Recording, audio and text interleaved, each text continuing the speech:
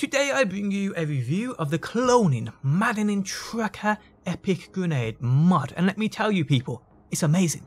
How's it going guys? My name is DPJ and I'd like to thank you for stopping by and checking out the video. If you do enjoy it, leaving a like really helps out, and subscribe if you want to see more Borderlands. Also guys, every week I give away copies of this game. To win one for yourself or a friend, simply subscribe and make sure you have notifications turned on, drop a like on this video and leave a comment down below.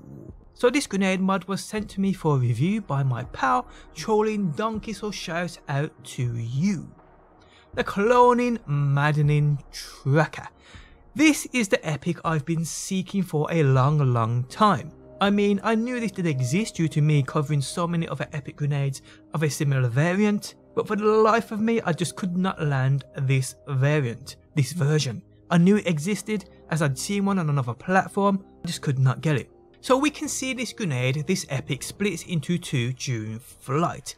This is its divider stat. Then each of these two grenades spawn 3 additional grenades, so 6 in total. Each of these 6 grenades have a chance to then explode up to 3 times with the bouncy stat.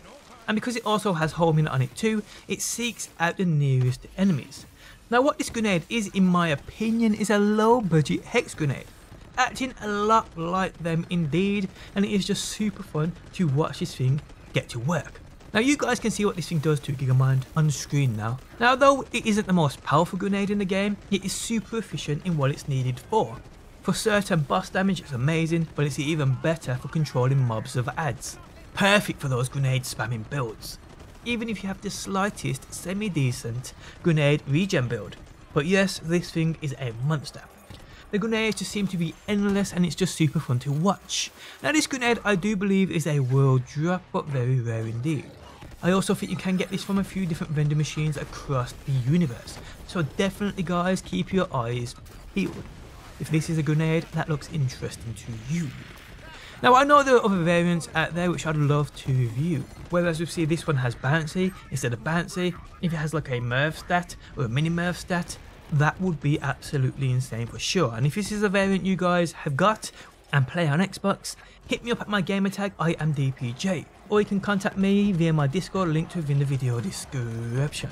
But yes guys, this is just another review of one of the overlooked epic grenades this game offers. The cloning Maddening Tracker Grenade mod. A super fun grenade, super fun to watch in action, amazing for any grenade build out there, amazing for certain bosses and controlling mobs of adds, and an all round epic grenade, no pun intended. But on that note, we have come to the end of the video. If you guys enjoyed it, leaving a like really helps out. If you're new around here and want to see more Borderlands videos, be sure to subscribe, and if you never want to miss a video I upload, you can turn notifications on by hitting that bell button. But guys, thanks as always for stopping by, hopefully you enjoyed the video and hopefully I will see you on that next one.